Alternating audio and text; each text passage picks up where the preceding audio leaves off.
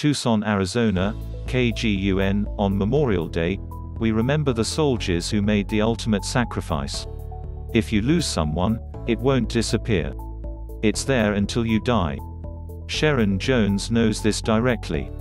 She lost her son, Army Staff Sergeant Darrell Casson, around 10:30 p.m. on Sunday night. My daughter-in-law called me and said he was killed and my world collapsed, Jones said. The call was made in March 2007.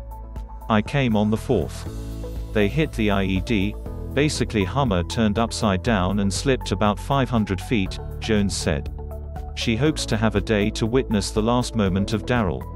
When they finally rescued Darrell, they noticed that the shrapnel cut the arteries in his leg, basically bleeding and dying, Jones said. Her sorrowful details of knowing that other mothers live together. Currently, Jones is president. Tucson chapter of the American Gold Star Mothers. I knew we would have a meeting, talk about our boys and work with them. We are all in the same place. We are all what we are experiencing. I understand. She worked to honor a Gold Star mother like her and help bring the monument to life. It took me about 8 years to get this, Jones said. Thanks to a man and his generous donations, the statue in Evergreen Cemetery has become a reality. He said I had only 2 things I wanted to do. He said I needed to be a model for Gold Star's mother and needed a second bench, Jones said. Told. The mother is on the bench with her 2 young children, and the boy is greeting with Darrell's dog tag in his hand.